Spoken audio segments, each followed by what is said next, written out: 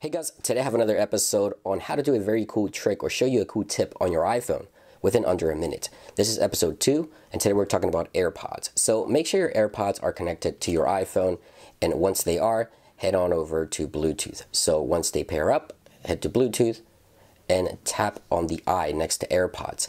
Right here, double tap on AirPod left or right can select a different action. So when you double tap either Siri, play pause, next track, previous track, or off. Same actions can be performed with the right AirPod.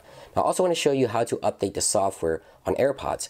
Go to General, About, scroll all the way down, and you'll see AirPods. Right here, it's going to give you all the information. Currently, I'm up to date, but if you're not, go ahead and connect your AirPods to a power source, and they will be starting to update automatically. I hope you guys enjoyed this video on how to update your AirPods and change the functions of the AirPods with your new iPhone. It's been iDevice Help. I hope you guys have a great day, and I'll see you real soon. Peace.